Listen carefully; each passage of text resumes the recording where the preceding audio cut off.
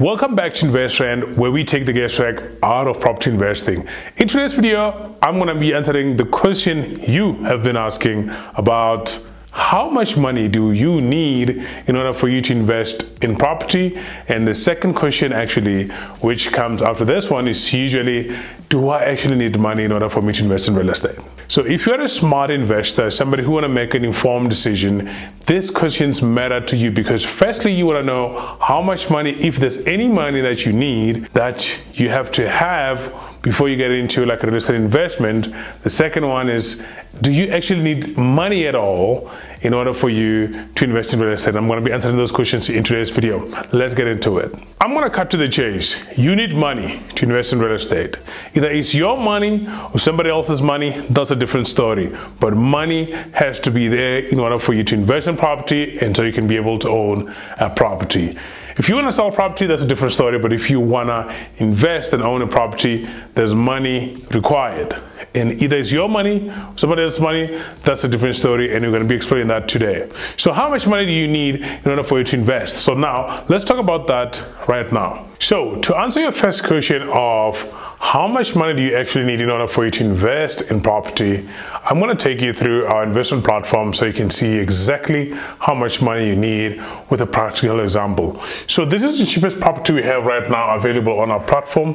It's going for around 360,000 Rand and it's generating 8,500 per month. So if we scroll down on this property, you'll be able to see that the buying costs of this property, which refer to your bond registration fees, your transfer fees, and our platform fee that we charge, and most importantly, the renovation that you need to do in order for you to take your rental income up, adds up to around 78,000 Rand. So if you're buying a property like this, which is cash flow positive already, and what do I mean by saying cash flow positive? Let's scroll down and see exactly what I mean by cash flow positive. Cash flow positive means that you have an income of 8.5, you pay your region taxes, levies, of course your management fees, you also have your maintenance fee, and most importantly, you pay off your bond on a monthly basis, and you still find a cash flow of around 1,720 per month. So this is your cash flow, which adds up to your annual cash flow of around 20,000 Rand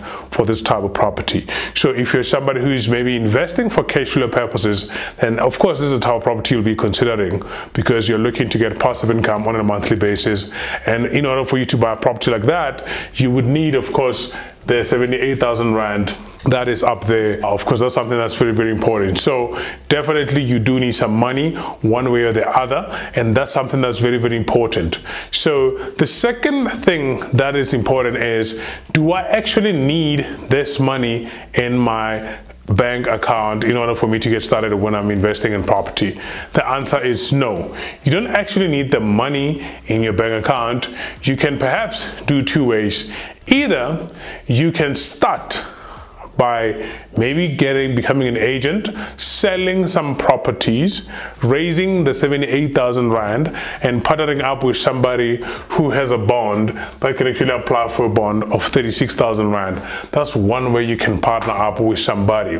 The second way is maybe you know how to identify and find a property that is profitable, and that takes some skill set. If you have that type of skill set and you can also be able to manage it nicely, that it meets its objective on a monthly basis, that's also another way to do this. What do I mean by this is that you would then go identify a property, be able to underwrite it to make sure that it's making a good profit, and make sure that you can be able to package it as an investment. Of course, that takes a lot of work because you have to check all the documentation, the financial models, and all of those things, and be able to find somebody who is keen to put the cash and also the bond in order for them to partner up with you, because you'll be running this place as a successful investment property. So I hope that I answered the two questions that you had, which is firstly, how much money do you need to get started? For the cheapest type of property that is cash flow positive, you definitely need to have around 70,000 Rand or 78,000 Rand, ideally 80,000. And then if you're somebody who has no money at all and you want to be able to find out how you can get investing in property. And if you're somebody who has no money at all and you want to figure out how do you actually get started, maybe find somebody who has the bond, maybe they have the cash, and you're somebody who can find the right property that is an investment property, underwrite it, make sure that everything checks out. You can put the financial model together. You can maybe make sure that you are able to vet it, that is the right type of investment property, because there's so many mistakes that could happen here. Maybe the building is not financeable by the bank, maybe there are reserve levies, maybe there are special levies, maybe there's so many other things that could go wrong that could eat out on your cash flow, and you just need to make sure that the building is well run, they have latest financials and all of those things.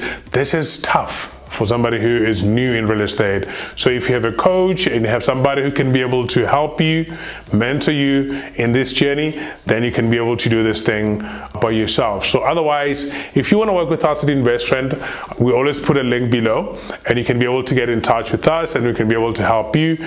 If you don't have the 78,000 rand and you only qualify for a bond and you don't have this money, I wouldn't recommend you booking this call. I would say work towards raising your buying cost to around 80,000 rand and get in touch with us. Let us help you. And if you're somebody who has no money at all, is not employed, maybe you don't even have any cash at all to invest, I would say the first thing you want to do is maybe get a coach out there. Maybe watch more of these videos, and once you have the money to invest, you can be able to take advantage of our platform, our guidance, and our service providers and the financing options that we can connect you with, and be able to accelerate your property investing. But otherwise, have a great time, and I hope that this video was helpful for you, and I'll see you next time. And I hope it took the guesswork out of property investing. Make sure you subscribe if you haven't subscribed, and also make sure that you like this video so a lot more people can be able to get it. And I'll see you later. Bye.